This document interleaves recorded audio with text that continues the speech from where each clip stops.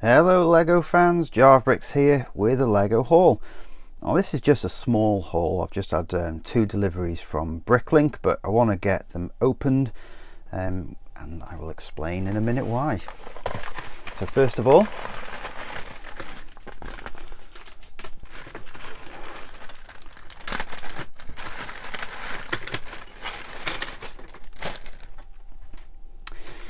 right, so I wanted to get a few of these panelled transparent windows. I used a lot of them in the apartment block that I've previously been making.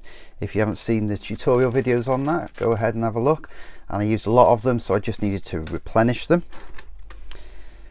These were the bits that I was waiting on for the Chinatown, and they were to be on top of the electrical pylon, and they were just to clip either side of the black thing. They're finally here, so I can replace the red ones for the grey ones. And I just ran out of these, so I wanted to get a few more. I like to have a little bit of stock of everything just in case. These were really cheap, so they're just the dark green 2x1 plates, so I thought I would get them. Saw this minifigure and thought that would look pretty cool in the hospital or outside the hospital, so I thought I'd get Mr. Clumsy and put him there. A few jumpers, and that's to go on the wall along the road. So I've replaced the 2x2 dark bluish grey tiles for these jumper plates, and the reason is the tiles are really hard to get hold of at the moment. I've ordered 200 more from the Lego Pick-a-Brick store, but they're working out around about 13 pence per piece, whereas these are 6 pence per piece. The only difference is it's got a little stud on the top, so I thought, right, I'll just put them across the walls. They're cheaper and it gives a little bit of a feature along the top as well. Don't remember why I ordered them. I'm sure I need them, and I ordered that.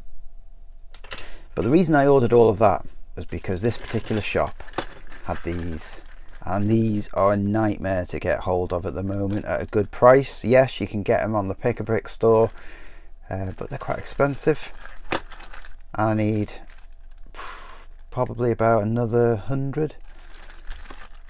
Well, probably about 80 after these, so I think there's 14 there. I'm not sure how many more I need, to be honest, but that was the reason I got them, because they had 14 in the store, and the other stuff was just because I needed a minimum order. So I just packed it out with stuff that I wanted to get. Next,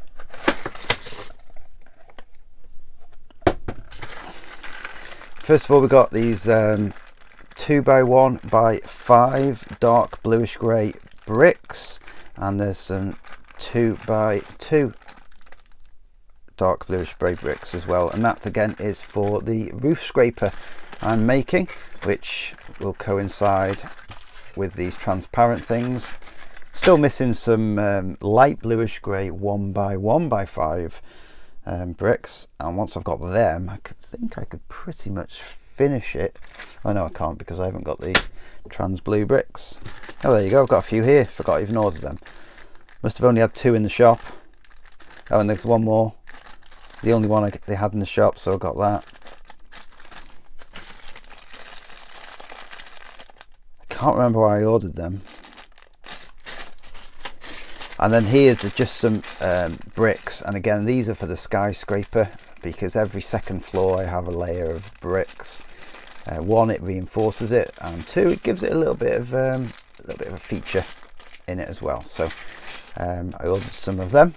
So most of this haul is for the skyscraper, and the rest is just purely because I needed to get some pieces ordered to pump it up to above the minimum order. So only a small haul, but it means I can get cracking on the skyscraper, get it a little bit higher, probably around about 400 millimeters from the roof now. There you go, let me show you.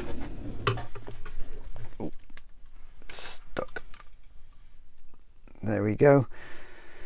So as you can see, I just need some of those dark bluish grey corner bricks, the trans blue windows, and the light bluish grey ones in the middle.